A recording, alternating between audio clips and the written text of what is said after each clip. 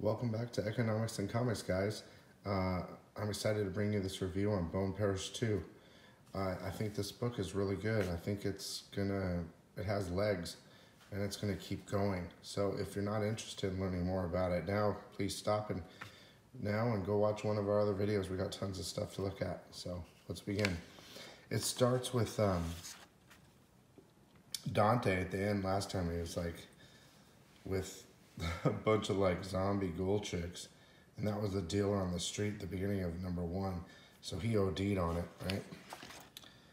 And so then it goes to the house with the mom, and she's talking to Bray, the son who wants to take over, and she's like, we couldn't work out that deal with the Italians. They wanted to take over the whole business, and he's upset. He just really came to tell her that the street guy died, and the drug dealer died, the dealer died, and maybe if he was handling it, it wouldn't have happened. So then it starts to flash back with Bray and his dad, and like Bray becoming a man in the gangbanger world, the gangster world, and his dad giving him a gun and saying, go handle your business. If you don't, that's fine too, but you have to choose. So it shows Bray, going and killing somebody. Then it switches over to the sister, and they're talking about how she makes the ash, and she won't tell him it's a secret, so she keeps it a secret.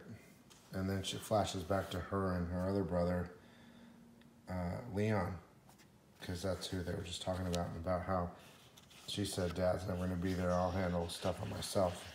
There's a bunch of flashbacks in this book to kind of tell you more stories. So then Liam and Bray come, and Bray's like, I want to see her, and Liam's like, she's busy. Whenever the red light's on outside, she's working.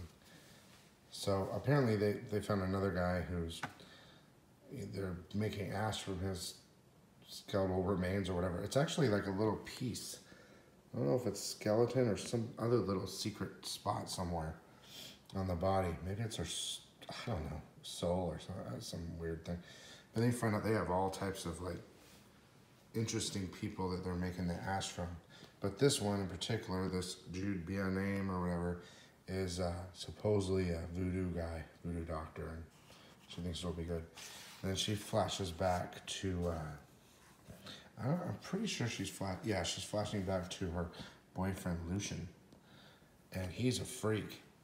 I think he taught her how to make the ash, and then he's got some chick tied up in the basement.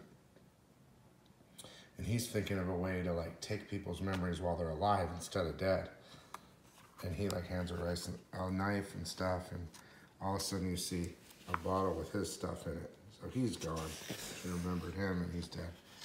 So then it goes to the mom, the leader of this gang or group. She's meeting with the mobster again from the last issue. And he's like, I respect your decision. Let's go have dinner. So she says, fine. Then you see, I think it's Bray, and he's meeting with the cops. So he's working with the cops, I think. And they're telling him, look, it's not looking too good for you, And he's like, the next people you got to deal with is the Mexican cartel, and they're not going to be as easy as the other guys.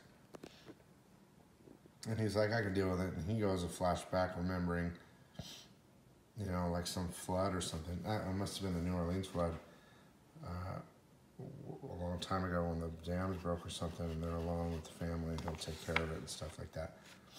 So then all of a sudden you go to this other guy, like this leader of a cult, and he's like getting all his followers to drink poison and die. And then he drinks it himself and dies. It's a memory of like another powerful cult leader.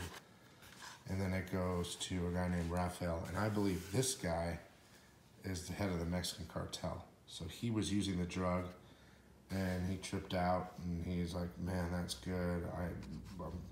I was powerful. I was this guy, and everyone died for him, and he even killed himself, and I felt all the power.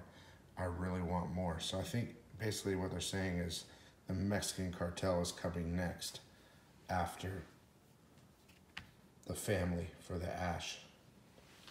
And that's it. So it's pretty good. I think it's going to get better and better. I can see this turning into a show. So my suggestion, buy number 2. Read it. If you like it, let me know. I did. I'm hoping for more next time. But I think they're doing pretty well so far. So I hope you enjoyed, and we'll see you next time. Bye-bye.